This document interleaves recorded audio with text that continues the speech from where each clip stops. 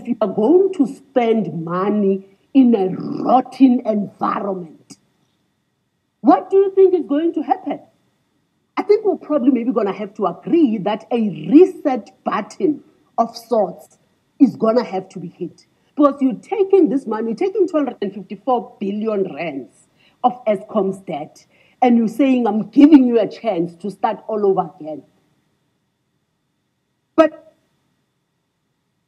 hello, I mean, you're expecting the very same people that are responsible for this mess and for this disaster. You know, we've been speaking about the professionalization of the public service for quite some time.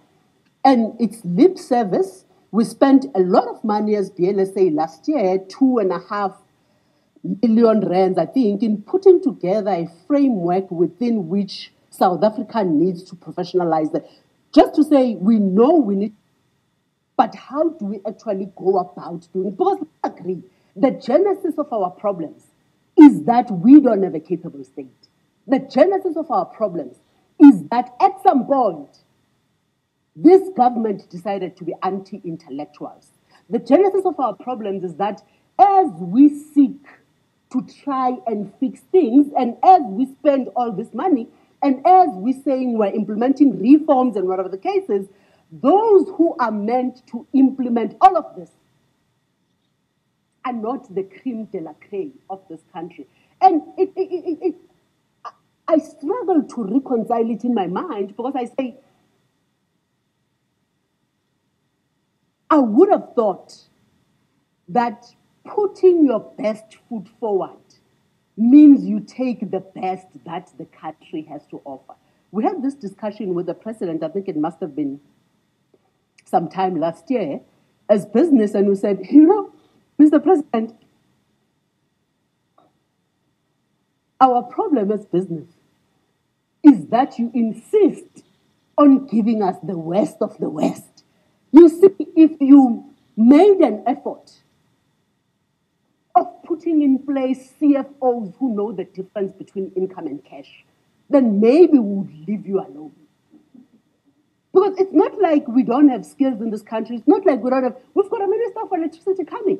I don't even know what makes us think we need yet another minister when we're sitting in a mess with just these two ministries.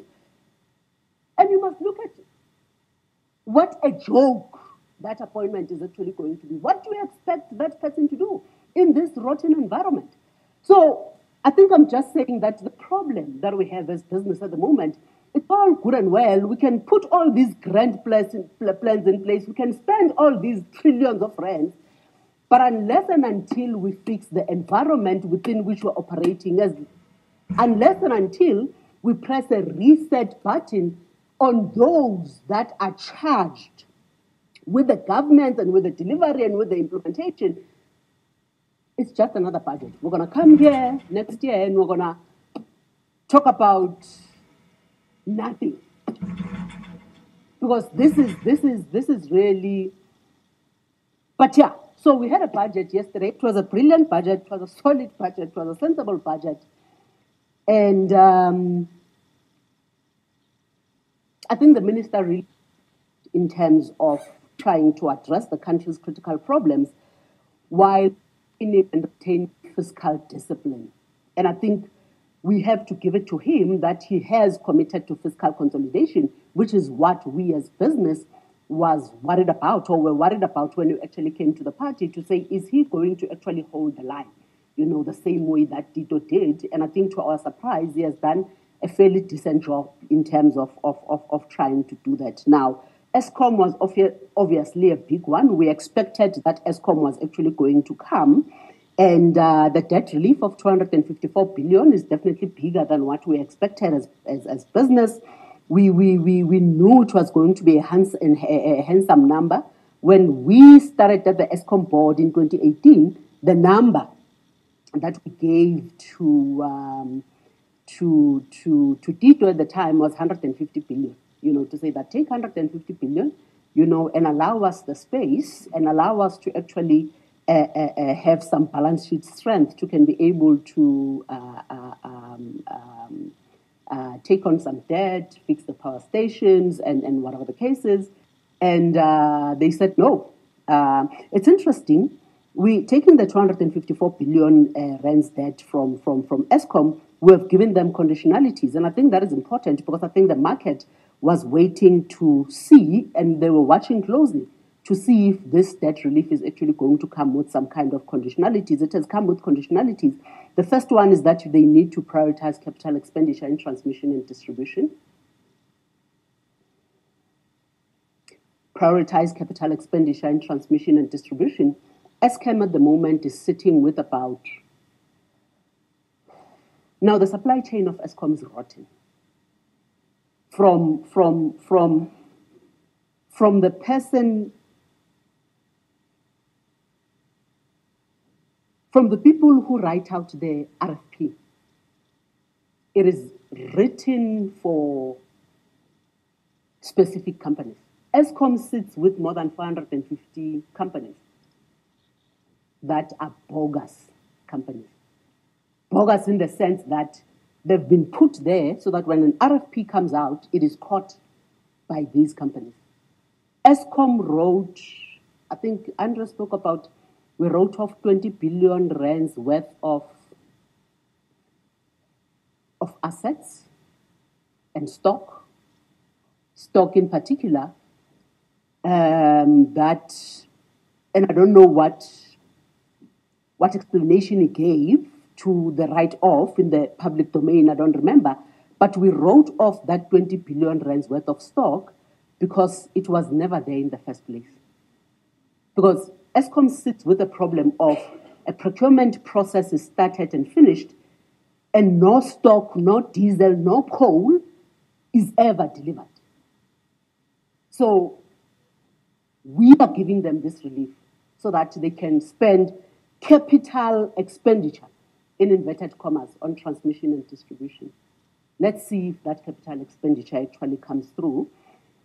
And they're supposed to focus on the maintenance of generation fleet and improve availability. You know, back then, we said to be able to focus on the maintenance of generation fleet. You know, when you have, we're currently sitting at stage 6 load shedding. Back then, stage 6 load shedding obviously was not as prevalent as it is at the moment. Just stage 4, stage 3, you are called by a minister to say, meeting, what time is it? I've got a one-on-one here at 12. Can you do all the lights for me? Intervention on operations is totally unacceptable, but you're called by the minister and he says, what are you going to do? We're on stage 4. What am I supposed to tell the president? I'm getting his calls. Every 30 minutes, he wants to know what you're actually going to do. And you say, but minister, actually the problem, so what is the problem? Problem, boiler tube leaks, whatever the case is, and okay, so what are you going to do? And no, minister, we want to take this unit out so that we can, so while you take this unit out, what is going to happen? I think we're going to have to stay in stage 3, load shedding according to the suppliers. It's going to 3-4 days, whatever the case is. It says you're going to have to understand the context within which you're operating. You're going to have to understand that some of the decisions that you make as the board are not politically palatable. You're going to have to understand that there's municipal elections around the corner. So taking a unit out and keeping the country on stage 3, stage 4 for 4 days, unfortunately, is not going to fly. So you're going to have to buy diesel at whatever price you can get it, and you run OCGTs. And we have raised this issue that, you know, the way we are running the open gas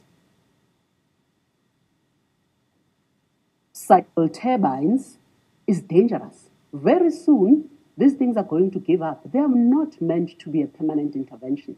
They are meant to be a stopgap exercise.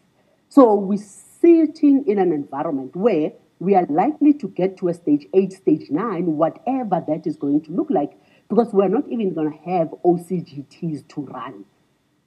But never mind OCGTs. You look at the fact that the billions of rands, we shouldn't have generation fleet that was struggling to find money for maintenance. Because when you're looking at the billions that we actually spend on diesel, which we don't get back from NESA, you look at what is that opportunity cost. You know, Pagamani Hadebe back then once said, spending money on diesel is tantamount to flushing money down the toilet. Because there isn't any return that you can actually point to. You know, and it's a tricky one because then there is R1 billion of, you know, that is lost to the economy with every stage 6 of load shedding or whatever the case is. But then, do you continue flushing money down the toilet? Or do you say, let's fast bait and do the right thing so that we know that in 6 months or whatever the case is, we can have generation fleet that is equal to us. But anyway, I'm digressing. So we're supposed to be focusing on maintenance of generation fleet as the second conditionality.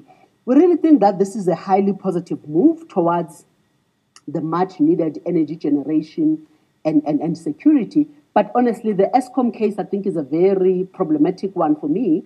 It is a problematic one because it is such a problem we have decided to declare a state of disaster. So where this money lands, actually, NECOM has come to business and they've said we need 100 million rands for us to be able to implement the electricity crisis plan. Business has made the 100 million rands available. 25 million of that 100 million comes from BLSA. So I think we're going to have to question these things to say, okay, so we're giving you 100 million. What are you going to do differently? Because part of that electricity crisis plan says fix ESCOM. What does fix in this? Fixing ESCOM is not buying more stock. That is not going to come. It's not right. It is, the foundation is rotten. And I asked this to the president when he actually spoke to us as business before he went out to the country to talk about the electricity crisis plan. And I said, President, it's interesting. You've got fixed ESCOM.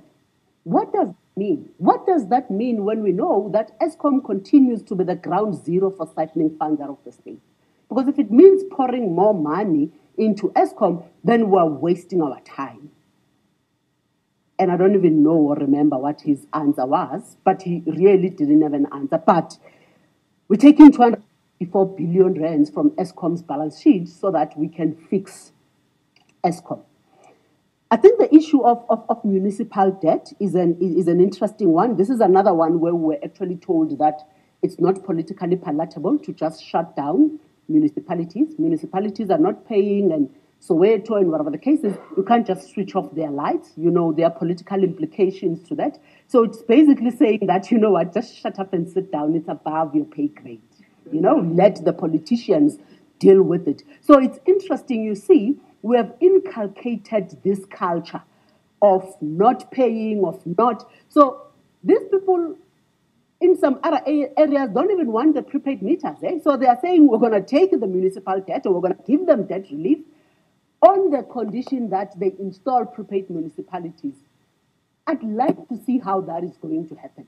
Because when they go to Soweto and they go to Tembisa, when they are not being allowed to install prepaid municipalities. We have a culture of entitlement in this country.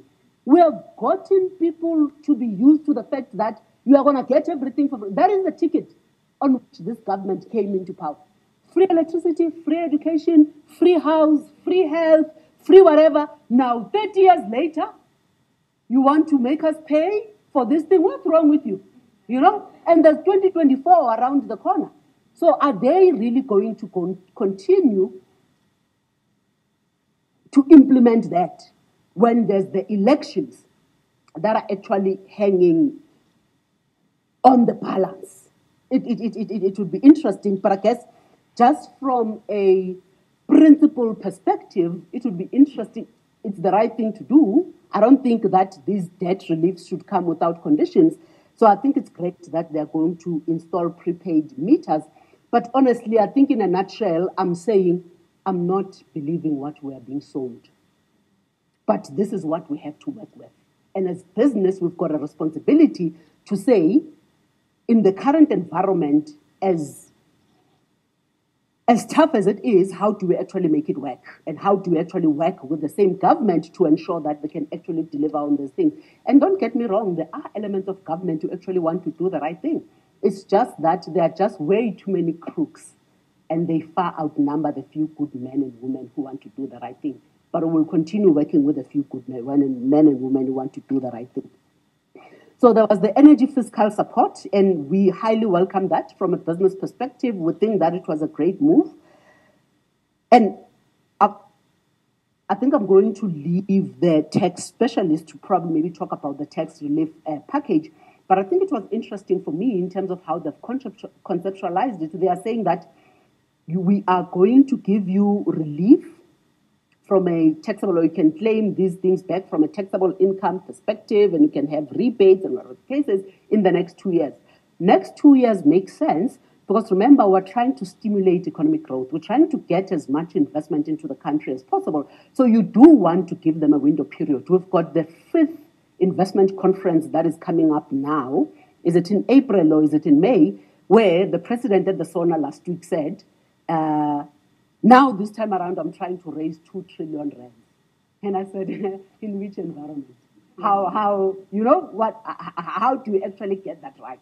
How do you actually get that right? Because honestly, our business case for investment is very difficult. You know, when you speak to CEOs, and I think it's 60% of the JSE listed companies, 60% of the JSE, stand corrected, don't quote me on that number, is actually foreign owned, which means that those CEOs can't make investment decisions in South Africa. They actually have to go to their, BMW has to go to Germany to say, how much can I invest? Total has to go to France. Nestle has to go to Switzerland, and so forth and so forth.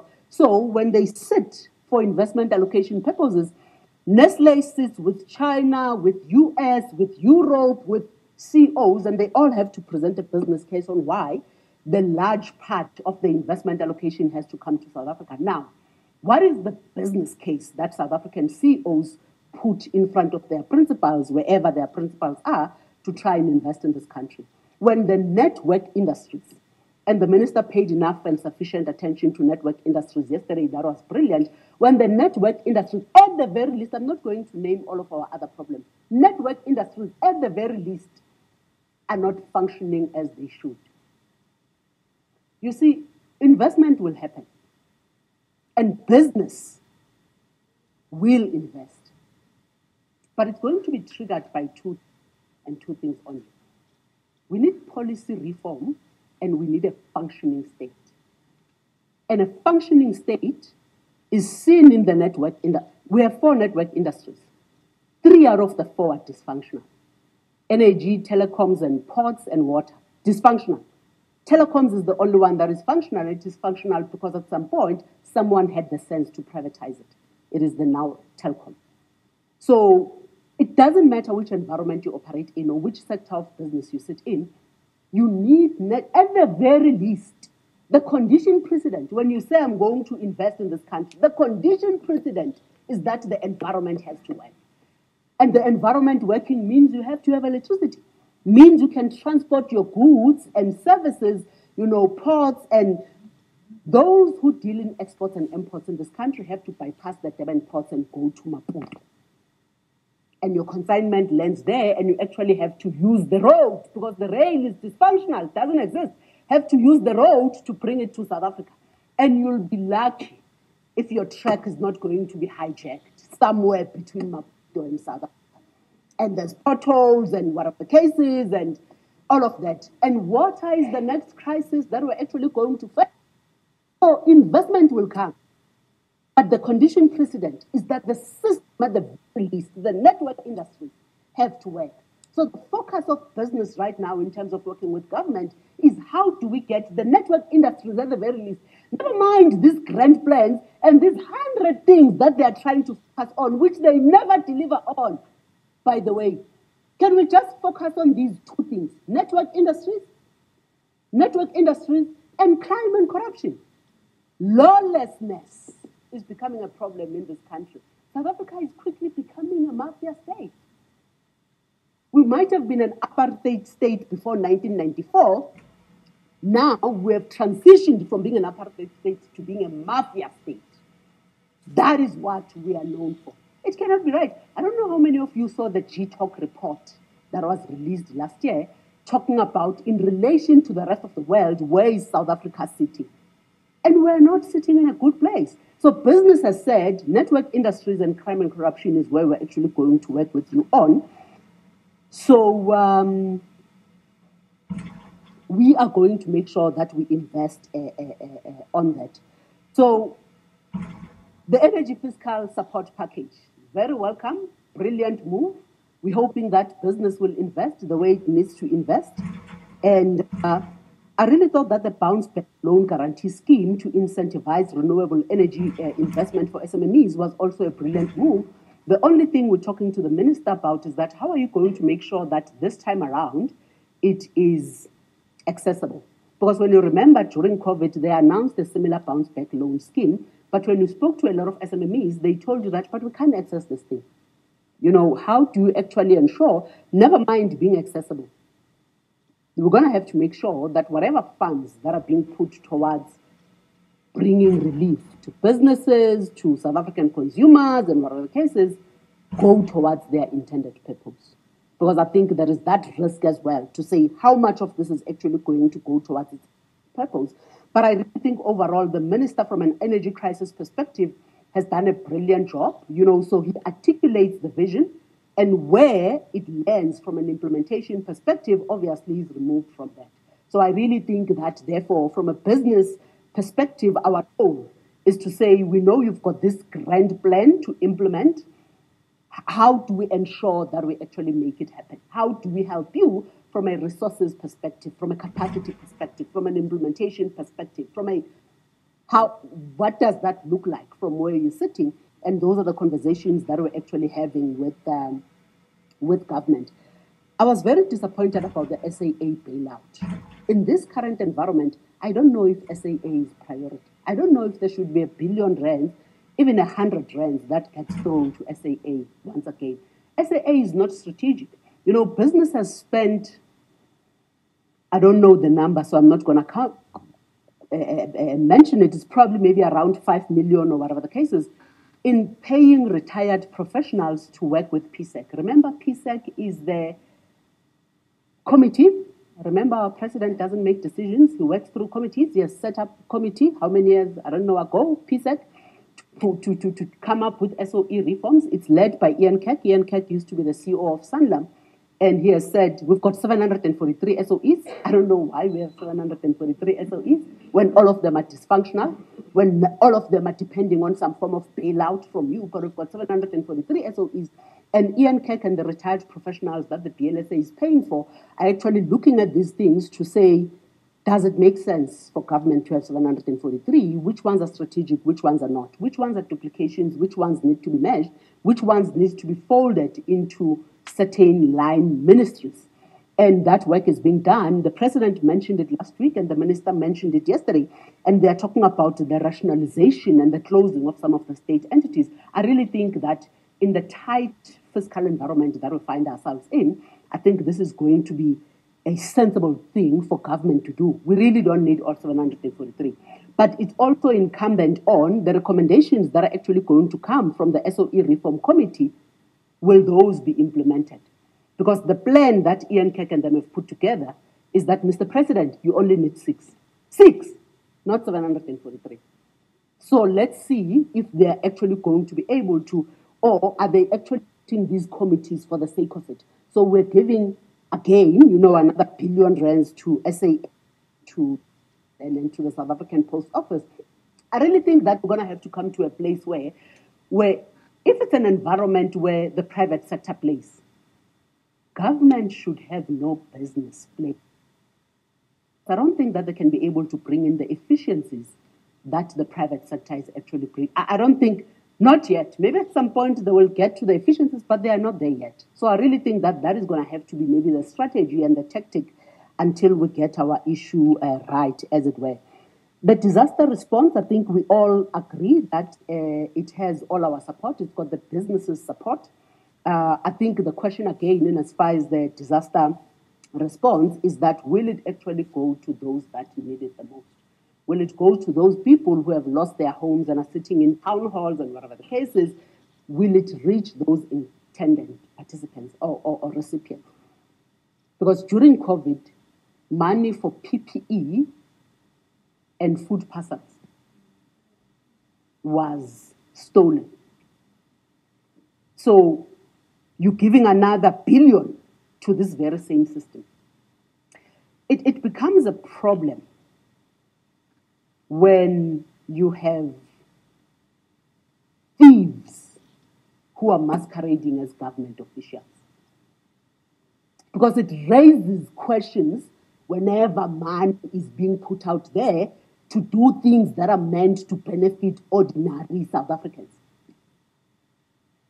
And when you get to a point where government officials and public officials see nothing wrong from stealing money for PPE and food parcels from the poor and hungry, then you should know for sure that you have lost it.